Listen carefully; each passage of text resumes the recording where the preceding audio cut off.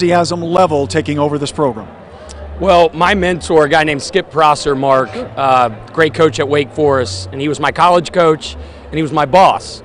He described me one time as making coffee nervous. Wow. So when you talk about energy, that's something I have in great supply. I don't have good looks or hair, but I got energy, and we're trying to bring that every day. We're excited about getting going. Well, I'm follically challenged as well, but so you're saying you should switch to decaf, I guess. But what type of teams will folks see now that you're here? What imprint are you going to have on this program? Well, offensively, the older I get, the faster I want to play. Okay. You know, we're typically one of the fastest paced teams in the country.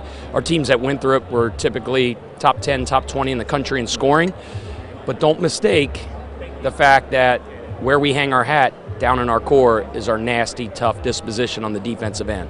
I'm one of those guys that think you can do both. Play fast, play an exciting style, but still be that tough blue-collar, grind your, bow your neck type defensive team. Right. As we kind of wrap this up quickly, what kind of night do you expect here? Is this cool for you too? It's unbelievable. First of all, this whole city's a wow, Mark. Right. It's a wow. It's why I'm so bullish on the future here, what we can recruit here, what we can build here. But they do everything right. I mean, look at this. This is a big-time event, and we're trying to build this into a world-class basketball program. And just appreciate you being here and these people coming out tonight. Coach, it's great to